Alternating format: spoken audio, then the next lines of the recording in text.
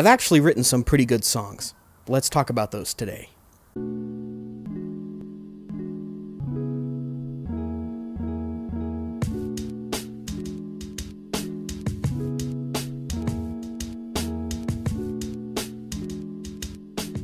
Alright, so before we get started, let me preface this video and this topic with there seems to be a lot of stigma around musicians, but it's probably not just me, enjoying their own stuff. And I don't know if it's similar in the story writing world, in the painting world or not, but I can think of so many times where somebody has tapped me on the shoulder and said, "Hey, what are you listening to?" Well, I'm listening to an iPod or something, and I go, "Well, I'm actually listening to myself."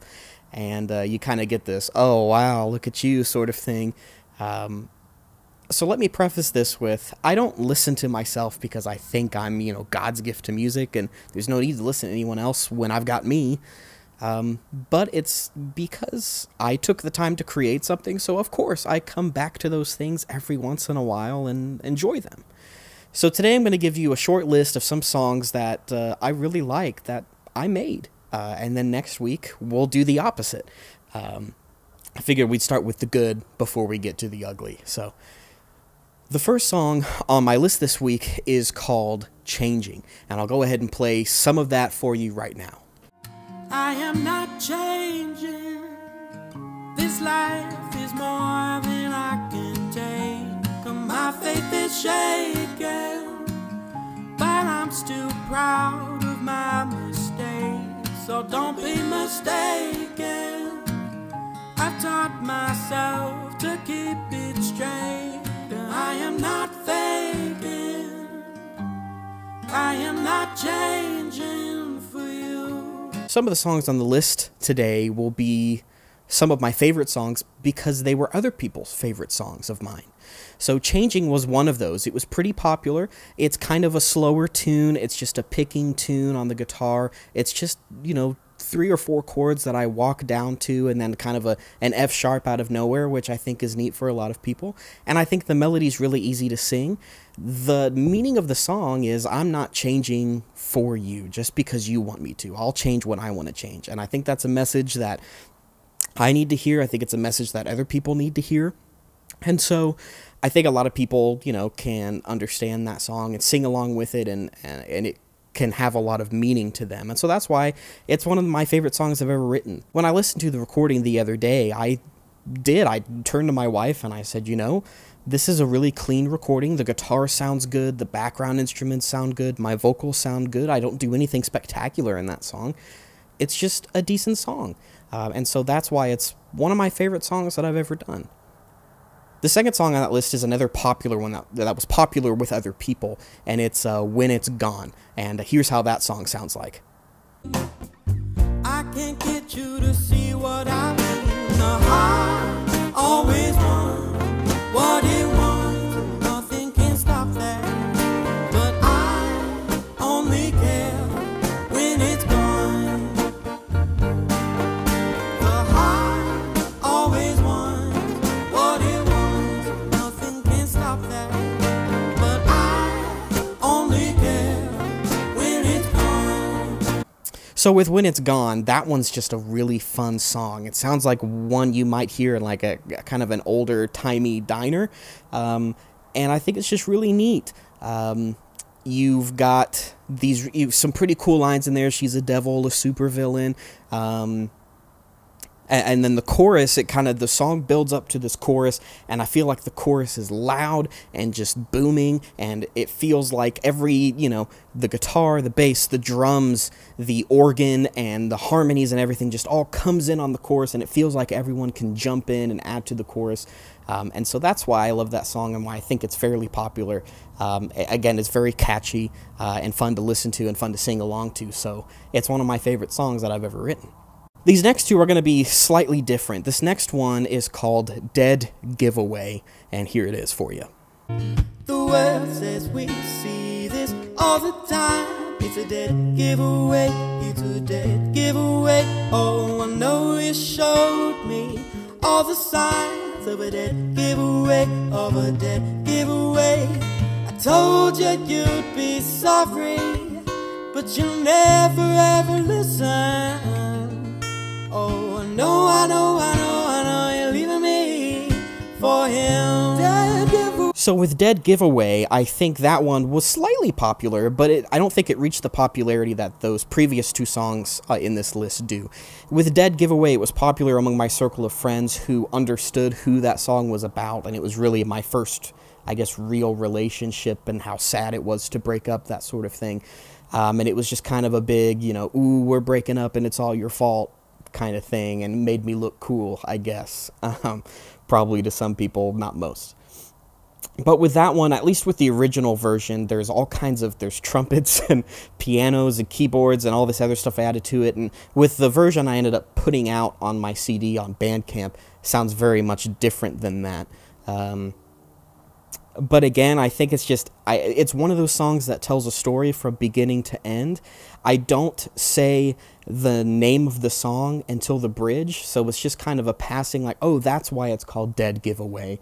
And it's kind of cool. You kind of hear the story of what I went through, and then the bridge is just kind of this me talking directly to that person. And then the story ends. And so that's why Dead Giveaway is one of my favorite songs. I sing it at every show without fail. It's got a big high note at the end that the people who have heard that song before really want me to do. And so that's why it's one of my favorite songs. And the last song this week for this video is called Livin' Without Love. And I actually did it at the end of one of the previous videos for this series. So many people are alive today. So many people are alive today. Without love, living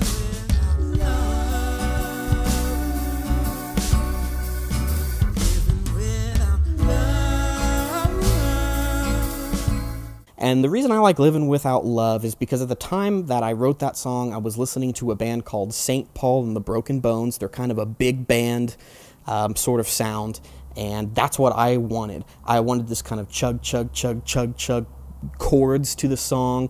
I wanted a heartbreak story, and I wanted, you know, when the chorus comes in, to trumpets to be blasting, you know, ba-da-ba-da-ba-da-ba, and that sort of thing. And I don't think I ended up doing trumpets in the song. I try and do that with my guitar, with the chords that I play.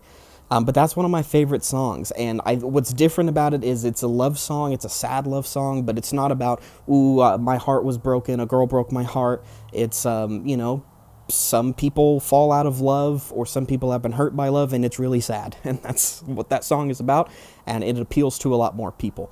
It's okay to write a song, to paint a picture, to write a poem, to write a story, and like it, and like what you did. To come to the end of that project and say, I did a good job.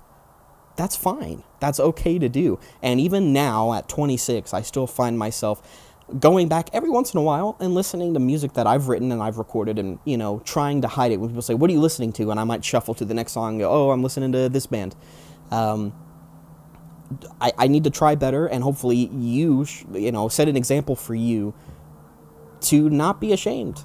If I did something I think is good, I might go back and listen to it from time to time. And what you'll see in next week's video is, there's geese flying. What you'll see in next week's video is there's some songs that I've written and I said, man, this was dumb. Okay. See, that's their song, and that's fine if they like it. Just because I don't like it doesn't mean they can't sing it. There's a video, I think, where John Mayer, and again, I'm paraphrasing quite a bit here, where John Mayer says some of the songs he sings at his shows are for those people. There are the songs that he knows are his popular ones, and so he sings those for those people so they can sing along and have a good time. And he also says there's some songs that I sing and play because I wrote them and no one else seems to like them, but I like them, and so I play them. And it's, you know, it's because it's got a 10-minute guitar solo in there, and John Mayer's good at those, and so he sings those songs because he likes them, because he took the time to do that, and he says, you know what, they may not be some of my more popular songs, but I like them. And so those were some of my songs that I like, and I hope that you like them too. Maybe you don't like those. Maybe you like the ones I'm going to put in the video next week. Who knows? But here is, of course, I wouldn't leave this video without singing you a song that I wrote. So here's another one that I kind of like.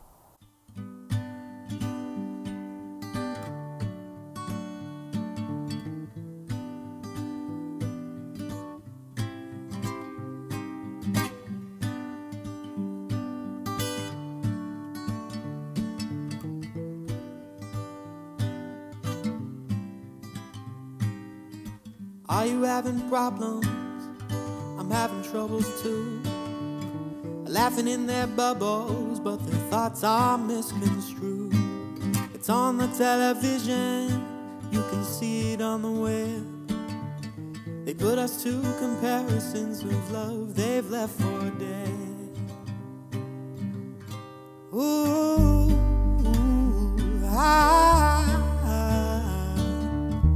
this is where the healing starts. Ooh,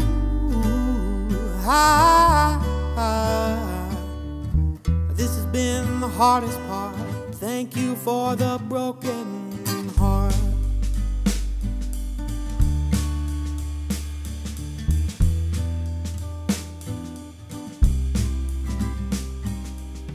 Called you up the other day because I missed your voice. You hung up right away and you made me a second choice. I understand the confidence your future is at stake. I wonder where our friendship went, and I hope you're doing great. Ooh,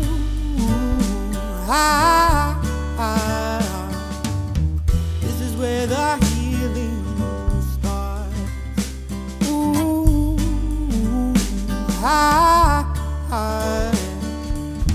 this has been the hardest part. Thank you for the broken heart. I wanna be where you are. Ooh, underneath the same star. That's not how it's gonna be. We live life in different streams. I wonder if you think of me. Wonder if you think, ooh,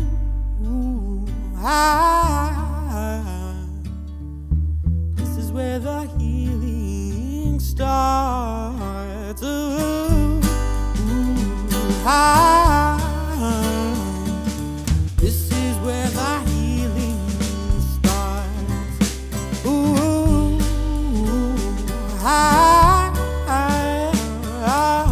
this has been the hardest part. Thank you for that broken heart. Ooh, this has been the hardest part. Thank you for that broken heart. Ooh, this has been the hardest part. Thank you for that broken heart.